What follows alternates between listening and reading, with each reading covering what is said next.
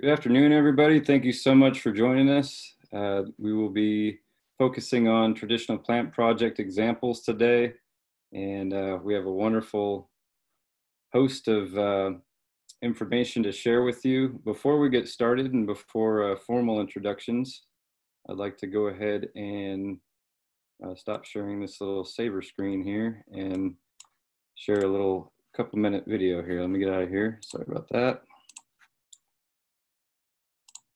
Alrighty. Yeah, we're really looking for your participation in our national survey process, excuse me. And so here's a little video on that topic. Let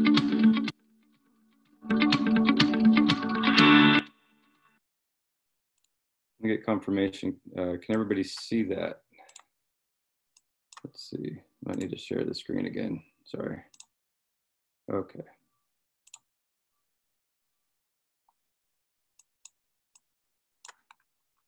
Here we go.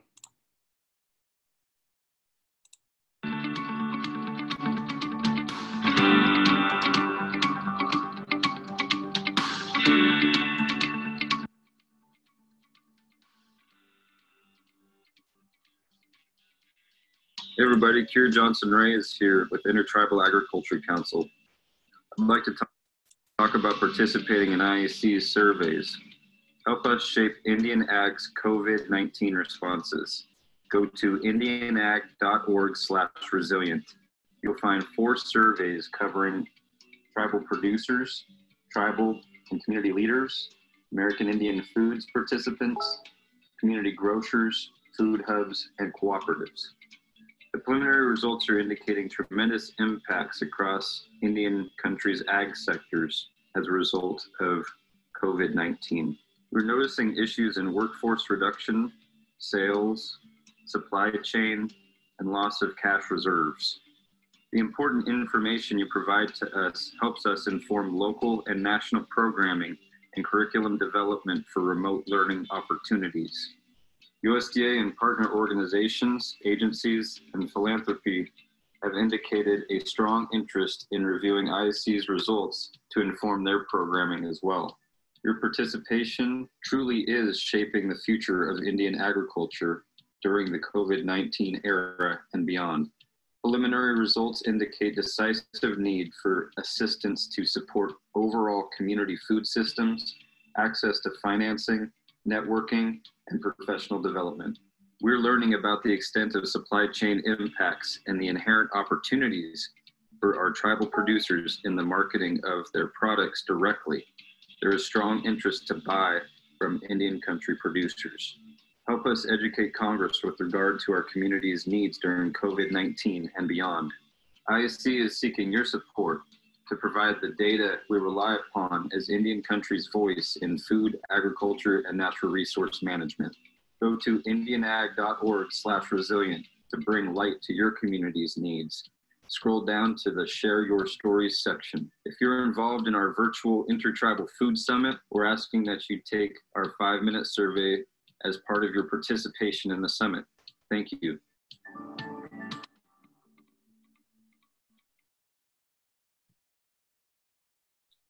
All righty. Well, let me pull up my notes here just a second. Okay.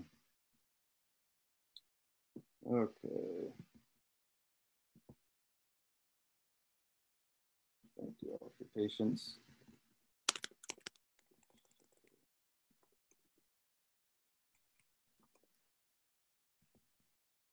So today we have, some really great information to share with you. And initially, I want to just provide a little bit of context. We have a video, so there's a little bit more back-end stuff I'm working on. Sorry for going back and forth between screens here. We have a wonderful presentation by Connor McGee, who is a Paula tribal member from down in Southern California. And he's currently in Costa Rica, where he's been there throughout the duration of the pandemic, because his family was down there, and so they went early on, and they've not been able to leave. So I think a lot of us might see that as not a bad thing in some regards. But he's shared a video with us, and you know, there's just the logistics of pulling that together. He's been doing a lot of work with several tribal foods and traditional foods projects down there for years. He works currently with the Climate Science Alliance and helps with the intertribal efforts down there. And then we'll also have Chris Borden, who is serves as the Wisconsin NRCS State Tribal Liaison, and is the Tribal Liaison for NRCS to the Ho-Chunk Nation.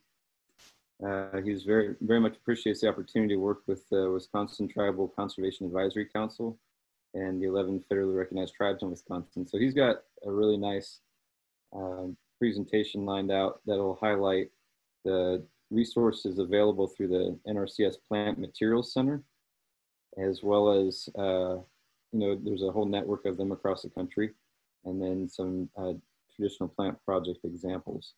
So that is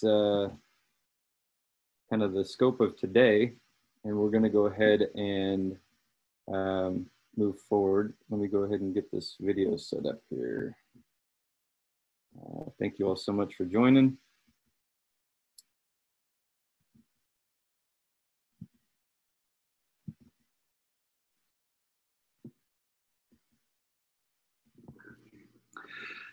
Niyuya, my name is Carter McGee. I'm a Paula tribal member, Kuya Lusenyo.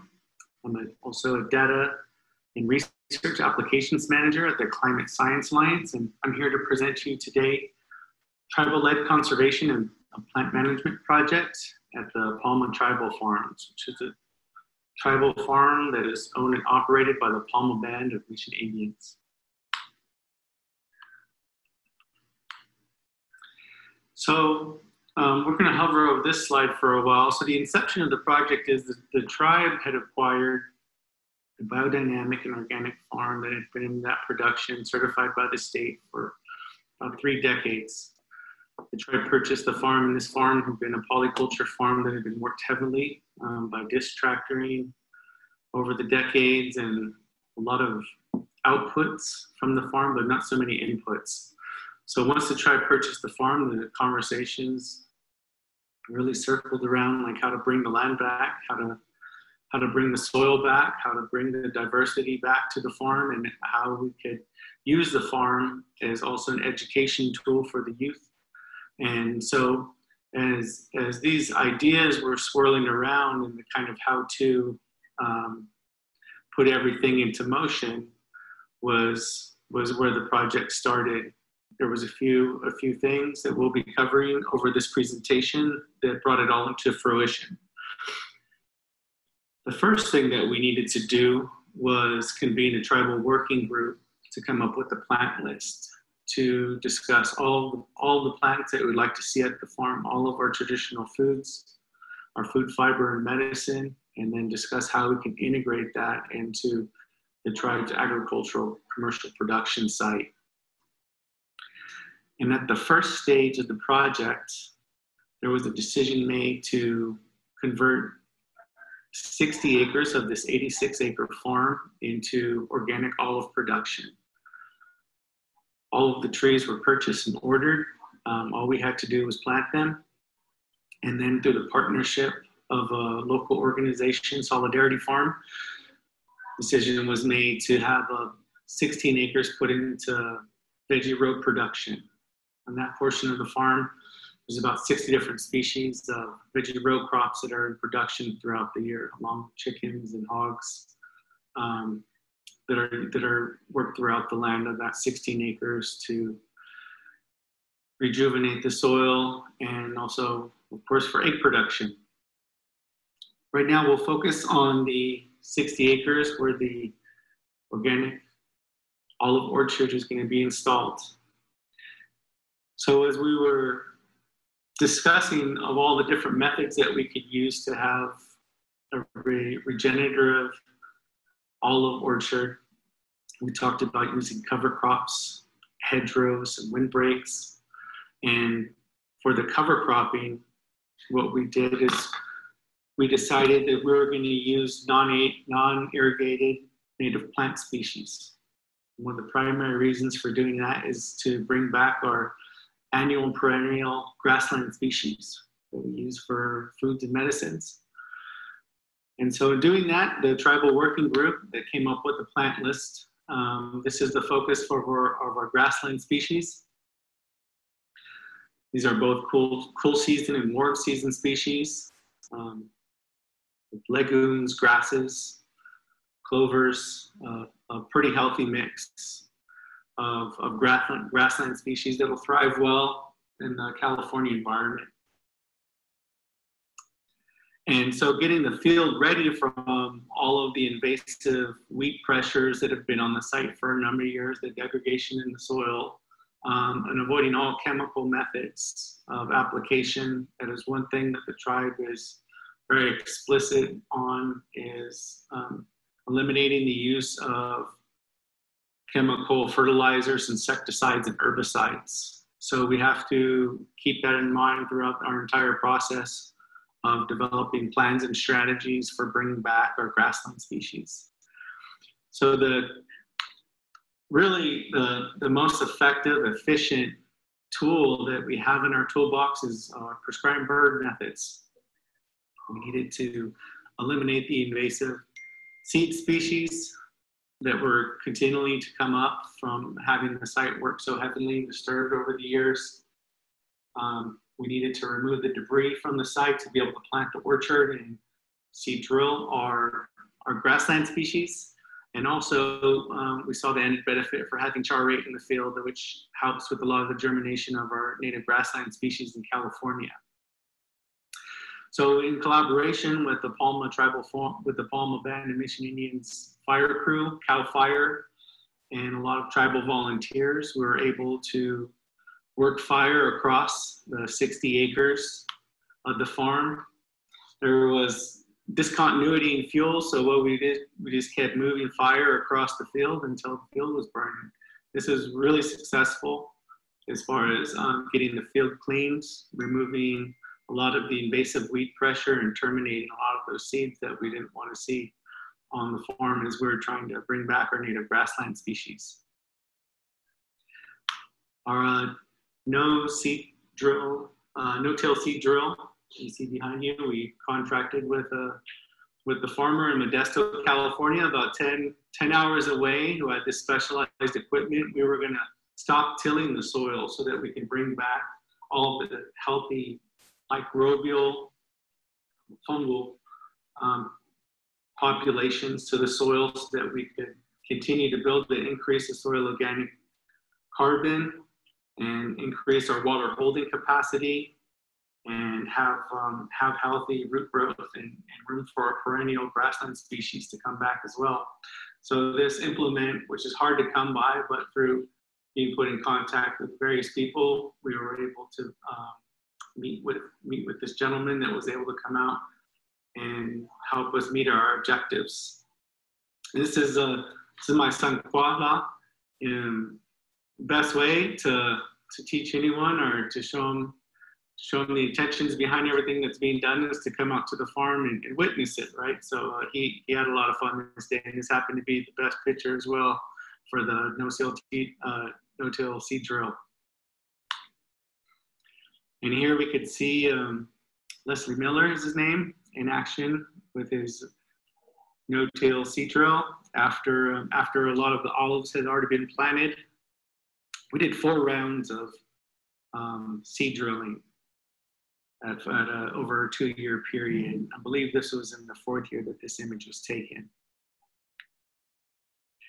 And this is what we get. This is our grassland species coming in after a good season of rain, which is hard to predict. But these plants have adapted for this. They've evolved for this. The California climate, prolonged drought, semi-arid conditions, coarse textured soils.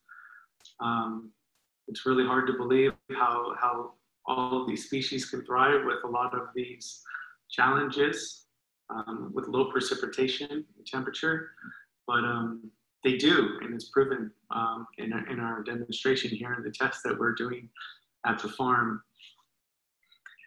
And we were really, really happy to see this. It's hard to talk about this without seeing all the work that went into seeing this grassland come back. And here are a lot of our species that came up that we're really happy to see. In the top left corner is Calandrinium zizii, or red maid, which is, its seeds are high in fat.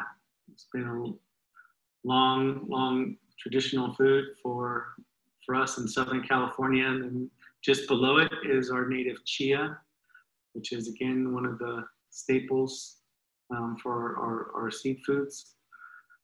And of course the poppy and the lupins that you can't miss. And so while we're doing this, we have to keep in mind that as we're conducting these tests and doing these demonstrations, that we have to produce good data. And surveying is a key component in that. So Starla Madrigal here, Palma tribal member and trained botanist here, is working in the fields with us to take good sampling, randomized sampling to check our seed emergence, and if our weed pressure abatement is working by introducing these native plant species on the site. And if you recall the images before of all those tumbleweeds and invasive brooms, we're gradually working them out by reintegrating the native grassland species. But it's most important to be able to do the on-the-farm research throughout the process to have the good data to stand on and make informed decisions in the future. So transitioning to our hedgerow and windbreak practice, again, the tribal working group compiled a plant list, which was far larger than what we see here on this slide. But our primary filters, both for the grassland seeds and our trees and shrubs, is availability. We dreamed up quite a lot for our plant species, but being able to find them, to source them, was the major challenge. So that was our primary filter. And then of course, just location suitability and our annual temperatures at the farm, our precipitation, all those things we have to take into account to see if we're going to have successful planting here. So there's roughly about 40 species here that you see that we're putting into the trees and shrubs list for the hedgerow and windbreaks. And we had some pretty bad water conservation concerns on the farm, as the system that was inherited was reaching its end time. We had little oases and riparian areas that were popping up, and those were from leaks in our system. So the first thing that we had to do was put in some new water lines at some parts of the farm. From there, we had to stem off those main and sub mains and reach them out to our windbreak and hedgerows. And this was a planting day that we had for a windbreak at the farm. And this is our California native walnut and mesa oak, or Engelmann oak, which is a species that is rare and thrives in our area, and also does really well in dry conditions, more so than a lot of the other Southern California oak species. And we also have our Acer negundo, one of our riparian plants that we use a lot. And so from that plant list, we started getting our plant deliveries to implement our hedgerows and windbreaks. And there's our tribal crew unloading our plant delivery. Here we see mimulus here, and a lot of our different sages, and some of our larger species in the background. Hundreds and hundreds of plants were delivered over the period of a few weeks while we're planting, during our planting window in the late winter and early spring. We can continue. This was another one of our deliveries on the polyculture side. You can see the squashes growing in the background, and we're about to plant holly cherry, some artemisias, buckwheat, sages, various sages, cerces, basketry material, and other berry plants and medicinal plants.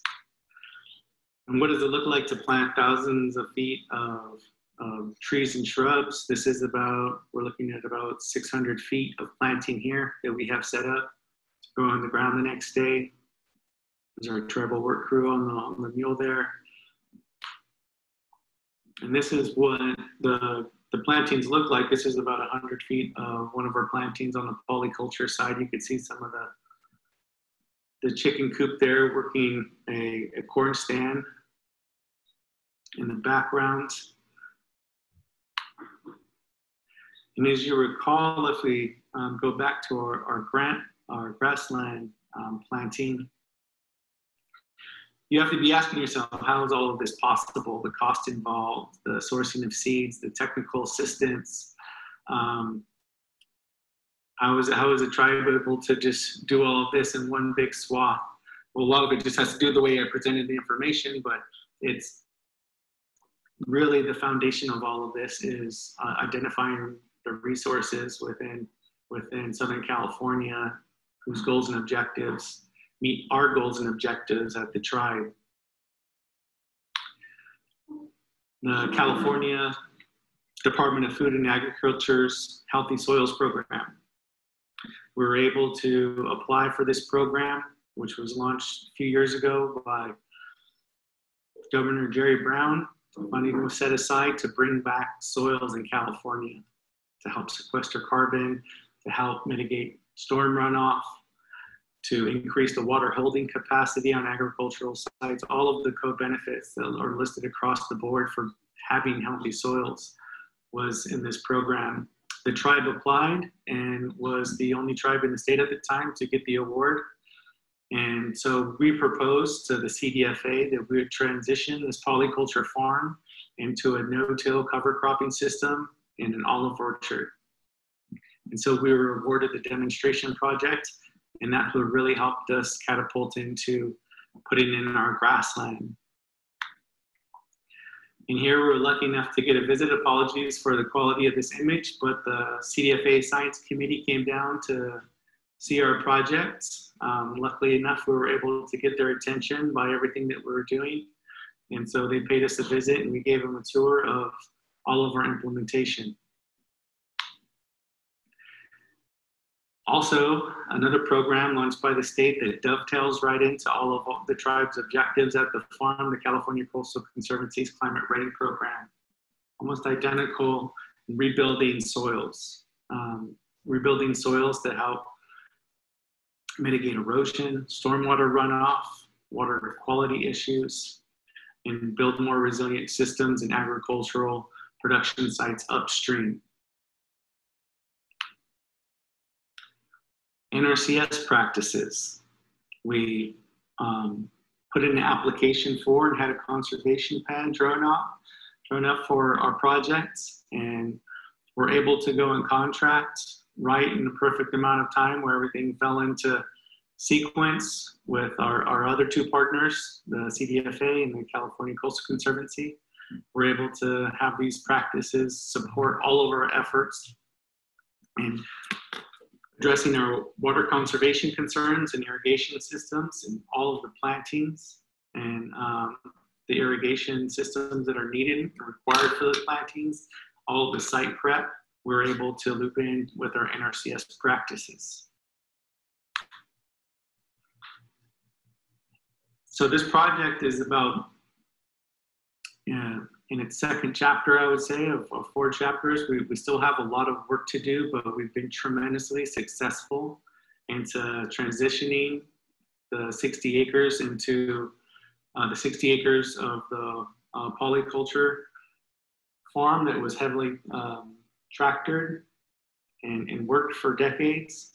We began to rejuvenate it, and with the help of the California Coastal Conservancy and CDFA, and it's all based on, really, we couldn't have done it without either one of those partnerships.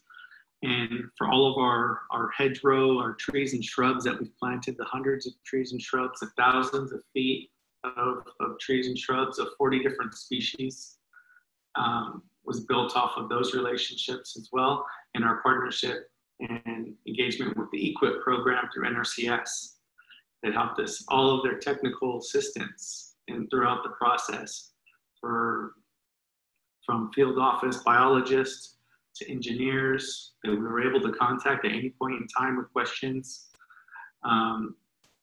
It was built off those partnerships that made it all possible. And one of our key partnerships is with Indian Health Council, our local Indian Health Council, who is a TPWIC grantee as well, Traditional Practices for Wellness in Indian Country, partners with us to do outreach to our tribal communities in the area, and both at Palma Band of Mission Indians. We organize workshops, we organize cooking classes, planting workshops. We have our elders come out and do workshops for our tribal members for processing plant materials for food, fiber, and medicine.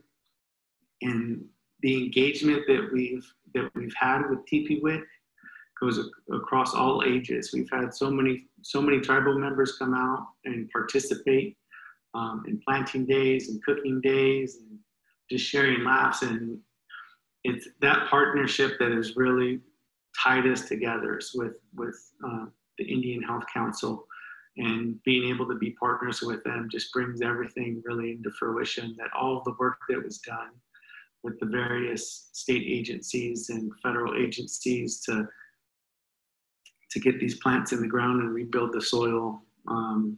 It's bringing the community together to celebrate it all that has been one of the main strengths for us. And here's one of our planting days. I believe this was, these kids were putting in the Engelmann oaks, and we got to talk about why we're doing it, why it's important, and then learning how it's done and being able to celebrate the work day at the end of the day with our tribal youth. And when you're planting all of these plants, weed barriers, mulch, irrigation, we're really proud of our mulch mounds here that we work tirelessly to spread so that all of our plantings were taken care of, that they had enough mulch down to survive the 20-degree days frost and the 110-degree day heat, and to keep down the weeds so that they're able to go through transplanting fine. So here's our crew that all the shovels in the groundwork on a daily basis, transplanting, planting olives, maintaining all of the irrigation manifolds and lines is right here.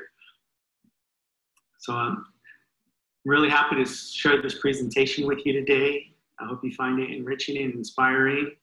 And there's still a lot of great work to do. The farm keeps expanding. We're waiting for our warm season species to come in from our cover crop. And there's a lot of happy times to be had having all of this done.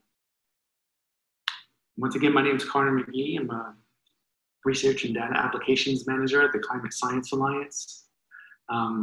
Please visit us at our website to see more of our tribal projects and everything that we have going on with our climate kids and our tribal working group. And here's my email, and I'm sure there'll be some questions, and there's a lot more context to this project. So at any point in time, please feel free to reach out to me. I'll be happy to talk about this project more and answer any questions you have. So thank you so much. Oh.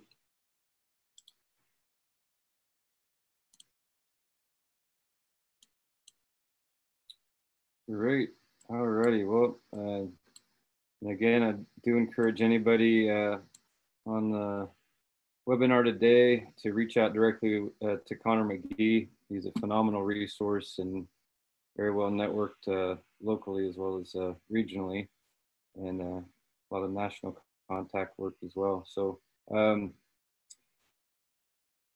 in terms of the remainder of our time, we do have Chris Borden here with NRCS Wisconsin, and we're so appreciative to have him here. And let's see, you should have the ability to go ahead and share your screen there, Chris, and move forward with your presentation. And at the end of Chris's presentation, there will be a little bit of time for Q&A. And I realized that with the change of showing a video like that, I neglected to introduce myself. So I'm Keir Johnson Reyes with Intertribal Agriculture Council, serving tribal communities in California and Nevada as a technical assistance specialist. So alrighty, thank you so much, Chris, and I'll turn it over to you. Okay, just real quick, I'm working on making sure the right screen comes up here. Sorry about that. I have a certain amount of dyslexia when it comes to how this turns out. Are you seeing kind of a full screen slide presentation here? Or are you seeing it coming up with the notes? It looks great. Great. I apologize. I am a boomer, so it's a little bit tough for me to figure some of this stuff out. Connor's not on. Connor wasn't live, right? No, he was not live. Yeah, that was a video that he provided to us from Costa Rica, where he is quarantined. Well, I'm very much looking forward to following up with him, because it really seems like they had remarkable progress there, and it sounded like NRCS had some ways to fit in an appropriate way that maybe we're not doing here in Wisconsin. So I'll have to give him a call. Yeah, I love that. Yeah, that was remarkable, and it's going to be a tough act to follow.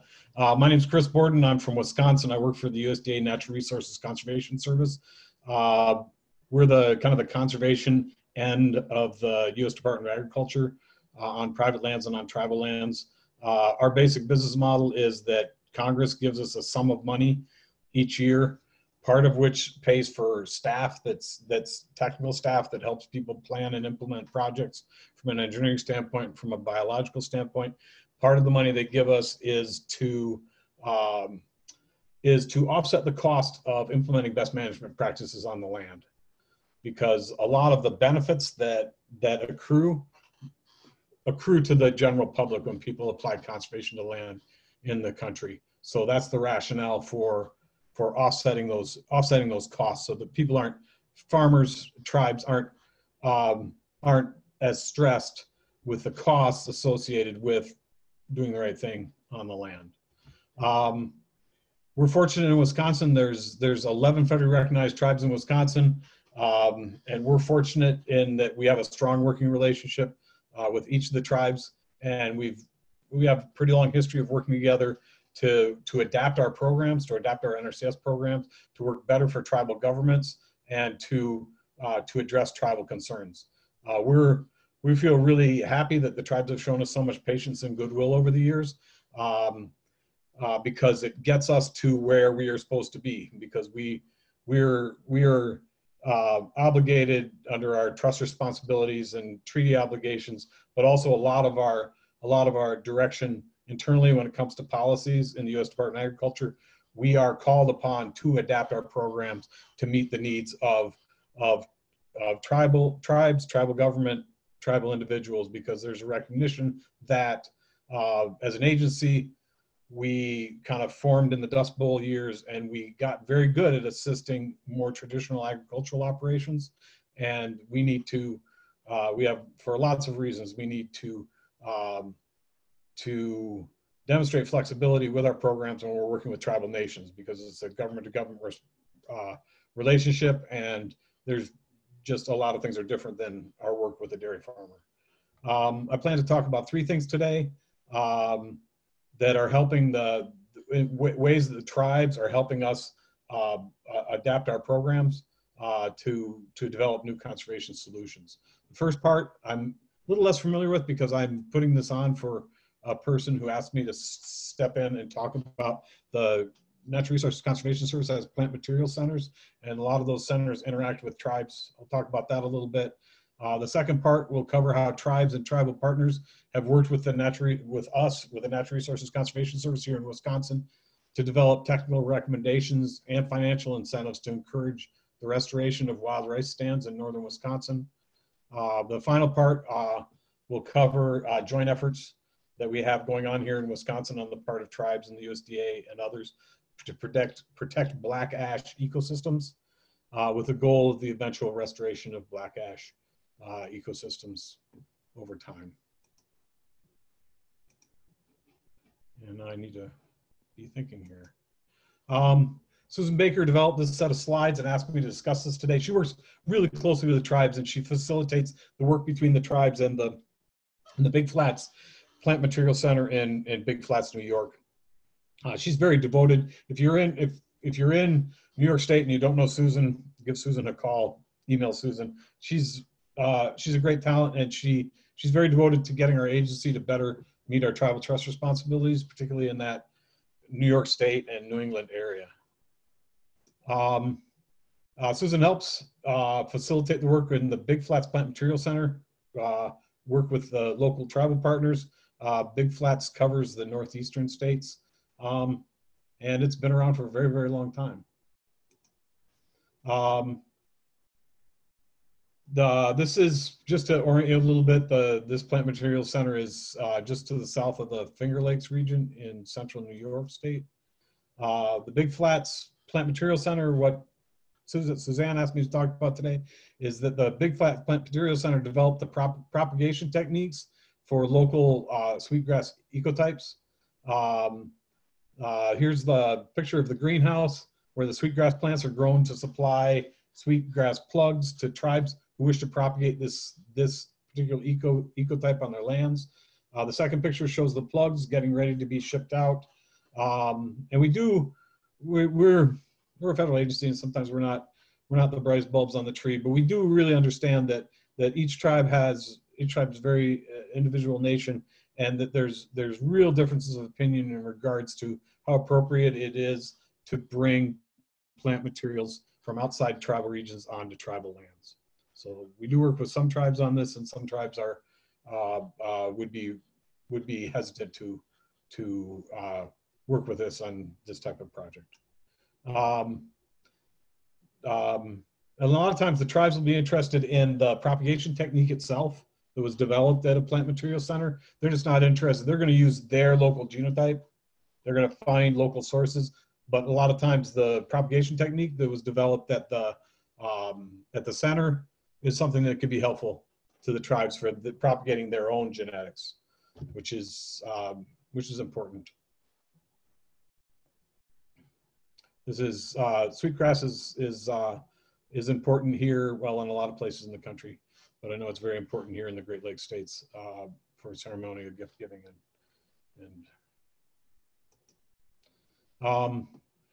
Plant Materials Center also develop seed sources and varieties and things like that, but they also provide technical support to develop technical recommendations when it comes to those propagation techniques, when it comes to new and emerging ecosystem restoration techniques, stream bank stabilization.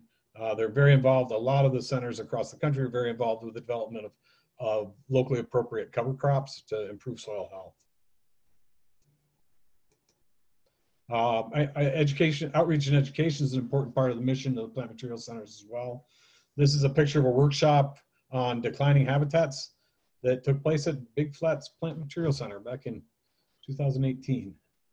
Looks like they had a beautiful day, and boy, look how close people are standing together there. It kind of makes me nostalgic for pre-COVID.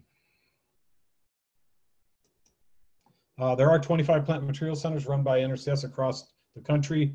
They're directed to be responsive to local needs.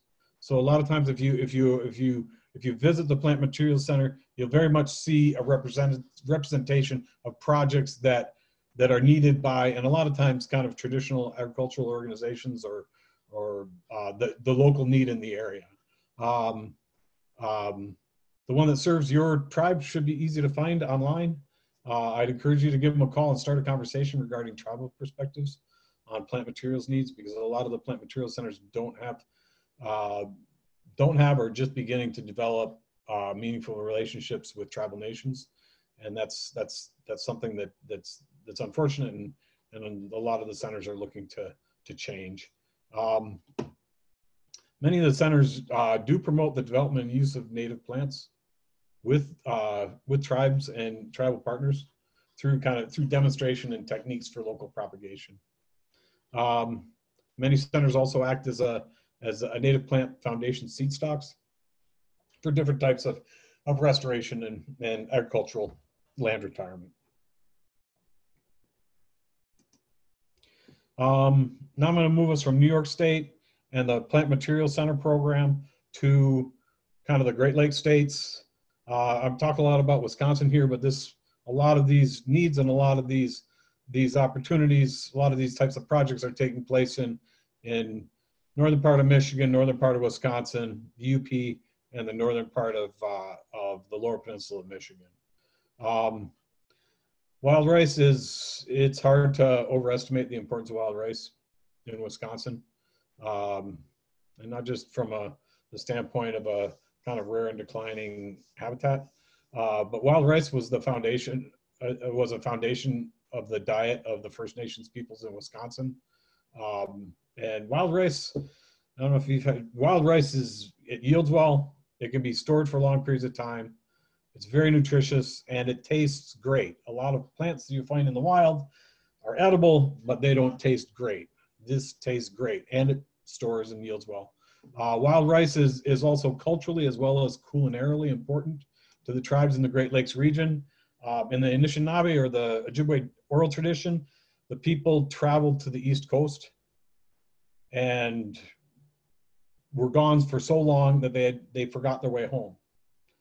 They forgot how to get home. And the oral tradition states that the great creator told them they were to follow a sacred shell, which would lead them back west, ultimately to a place where the food grows on the water, which is wild rice. And oral tradition and archaeology suggest that about 1,500 years ago, they probably found this place on the south shore of Lake Superior. And it's not just the Anishinaabe peoples here in Wisconsin, but the people of the Menominee Nation refer to themselves using the Algonquin word for meaning people of the wild rice. So it is remarkably an important resource here in Wisconsin. Unfortunately, when my folks came over, when the Europeans arrived in the 17th century, we began sort of a series of worst management practices, which had pretty serious effects on wild rice in Wisconsin. First, we trapped all the beaver, which changed stream hydrology and lake hydrology. Then we were done, trapped all the beaver out, then we cut down all the forests and drove the pine logs down our rivers with man-made floods. They'd cut the pine during the time where they could cut the pine. They'd build dams, fill the dam up with logs, blow the dam, and the flood would race down our riparian zones, tearing everything up and bringing all the logs down to build the homes in Chicago. Then in the 30s and 40s, we engaged in, we built a lot of dams for hydropower, and those inundated a lot of the wild rice areas, which really had really significant effects.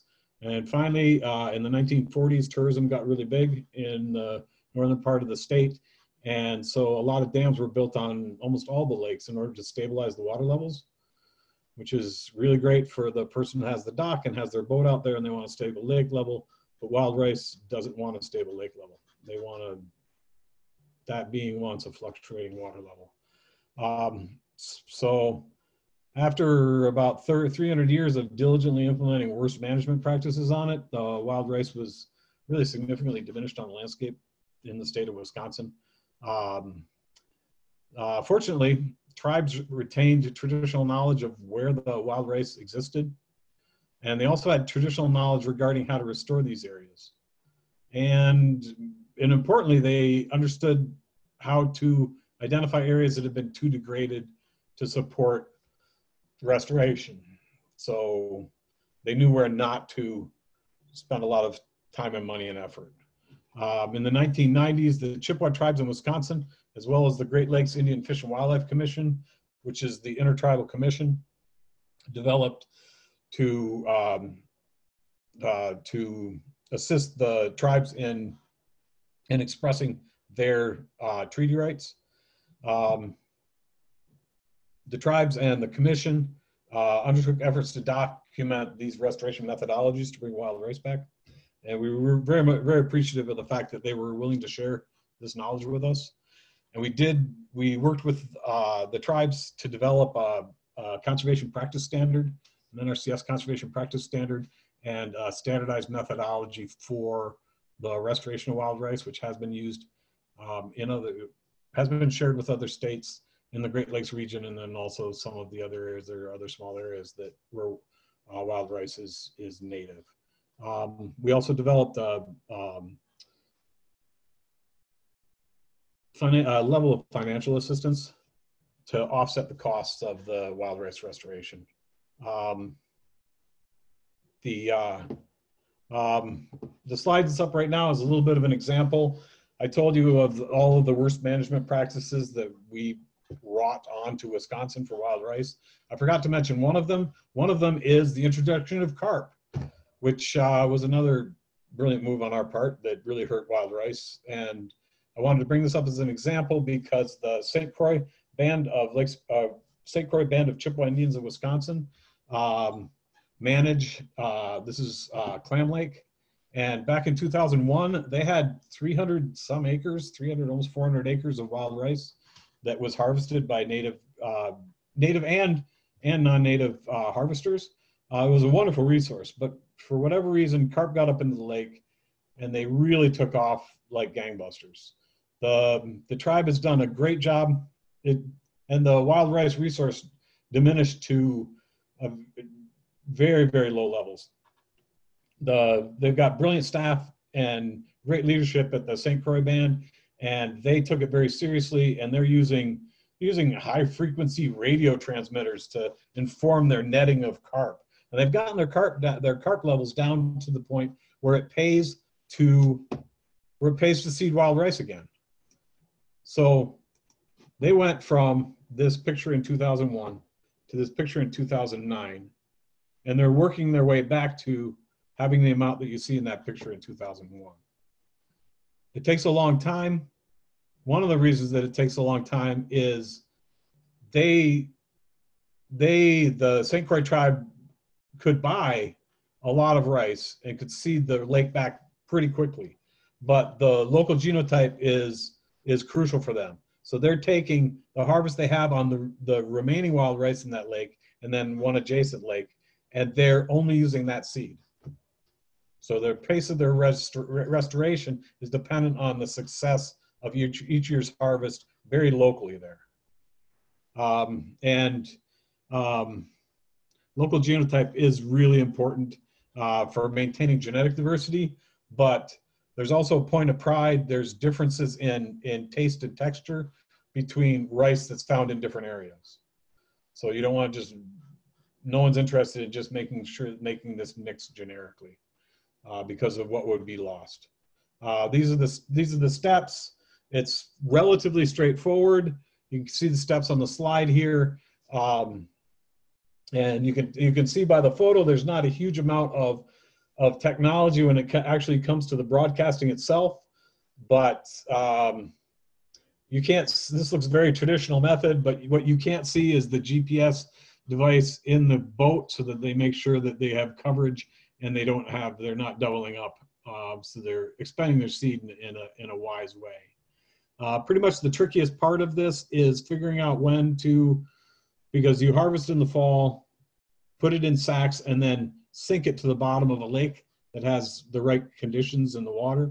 The trickiest part is to pull that off the bottom of the lake after the ice comes out and before it germinates, because that seed has to go on there somewhere between ice out for accessibility and before it germinates, because once it germinates, if it germinates before it hits the bottom of the lake after seeding it like that, you just wasted your time because nothing's going to happen with it. We very much appreciate the tribes being willing to share this knowledge with us because we know a lot of times in the past, from the federal government standpoint, we have exploited that. We haven't treated the knowledge that's been shared with us with the proper amount of respect, and that might be an understatement sometimes. But we do have a guide to help us act appropriately here in Wisconsin. The 11 federally recognized tribes got together almost 20 years ago now, and they formed a Tribal Conservation Advisory Council. And they do advise us they do keep us on a good path. and they're super, super polite to us. And if we listen closely enough, they'll keep us out of trouble and get us to understand how things work so we can provide appropriate assistance. The 11th February, it's really nice. We have a Tribal Conservation Advisory Council. They were crucial towards us getting a standard and cost share available for wild rice restoration. And we put a set aside amount of money for tribal projects, tribal government projects each year. And the Wisconsin Tribal Conservation Advisory Council, they engage in a collaborative process to determine which projects receive priority for funding. And wild rice seedings always receive just very high priority. It's a remarkable plant from an ecological standpoint, but also from a cultural standpoint.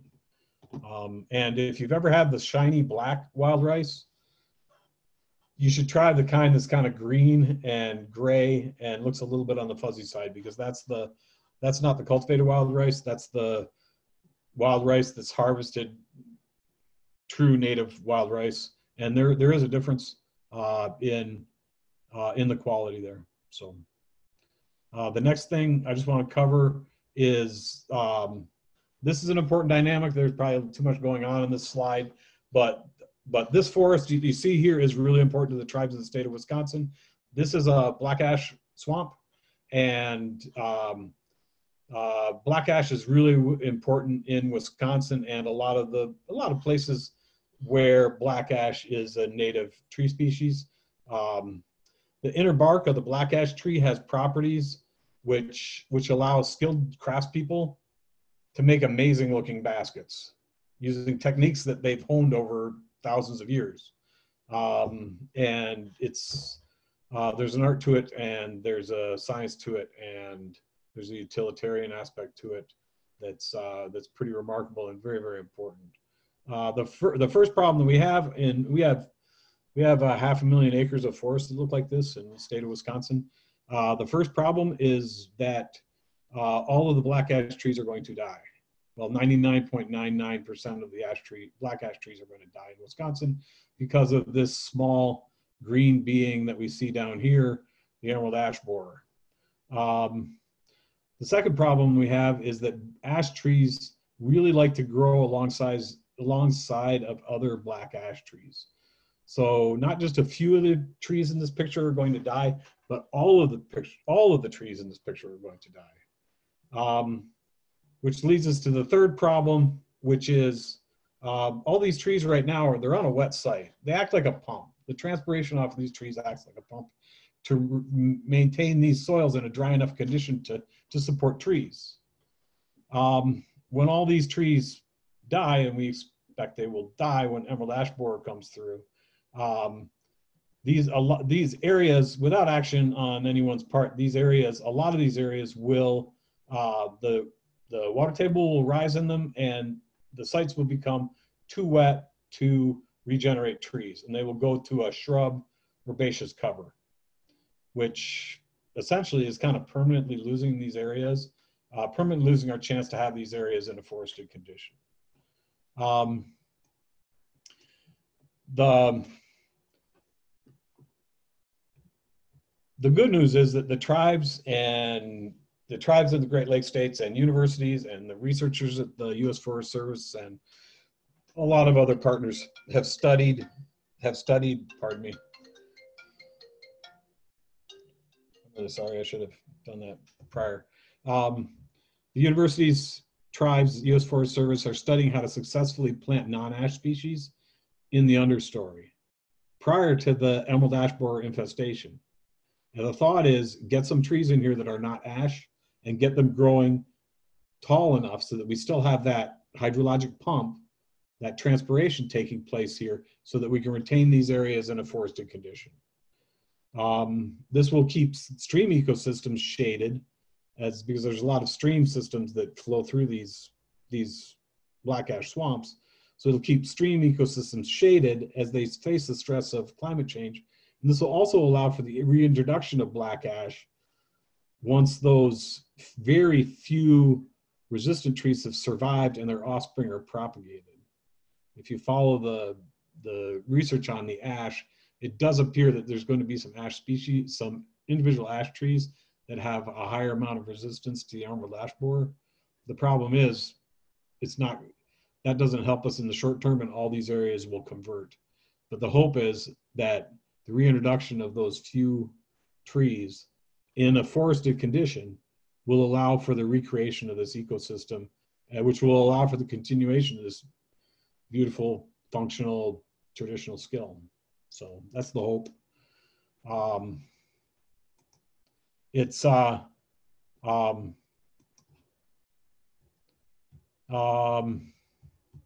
Yeah, it's brilliant conceptually, but it uses a way longer term thinking than I'm used to using as a federal employee. That's for sure. Really wanted to thank the Stockbridge-Muncie community and the Fond du Lac Band of Lake Superior Chippewa Indians, because they did a lot of in-field demonstrations of understory planting and shared with us the science and the costs associated with the plantings. This allowed us to, like the rice, this allowed us to create a conservation practice standard and a financial incentive to defray the cost of implementing this practice. How are we doing for time, Kier? Oh, we're about there, Chris. Okay, wonderful. I just wanted to express my appreciation for having a chance to hear Connor's presentation.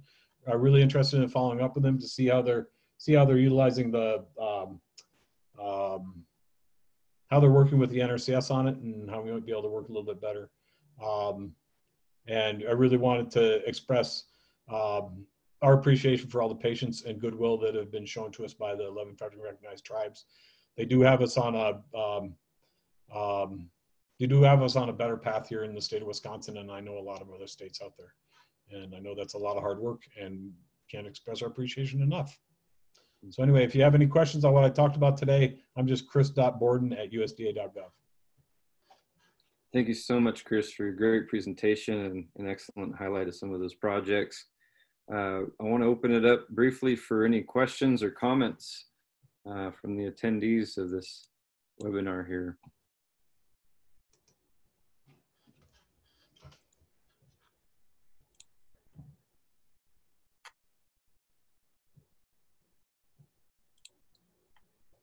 We should have some cricket sound effects. All righty, if I don't see any, yeah, again, I do hope that everybody is able to take down Chris's information as well as Connor's information. And, you know, all of our webinars are going to be hosted through YouTube, and then also we're developing curriculum through the Mighty Networks platform. And so if you go to mightynetworks.com, I believe it is, or you Google Mighty Networks and then tap in Intertribal Agriculture Council, you can sign up there, and there's a whole lot of information and, you know, various points of curriculum that we're developing. So portions of this presentation may very well end up there as well. Just one quick note: there's usually a number of people in a state that have responsibilities for us getting better at meeting our tribal trust responsibilities. If you contact, and sometimes that's not immediately evident on our websites. So if you have a question as to who logical contacts might be in your state, please drop me an email and I can get you contact information. That's great. Alrighty, well, if that's that, then thank you all so much for joining and your engagement, and we look forward to continuing our webinar series. Excuse me, this Thursday we've got a great one coming up on part 2 on the meat processing facility discussion with Indigenous Food and Agriculture Initiative. So please remain connected in with our outreach efforts through Facebook, as well as if you're on our email list, that's a way to go. You can go to info@indianag.org to be added to our mailing list for future webinars as well. And again, thank you so much, Chris and Connor. Your presentations were amazing, and I hope you all have a good rest of your day. Thanks, appreciate it, Kier. See you later. Take care. Bye-bye.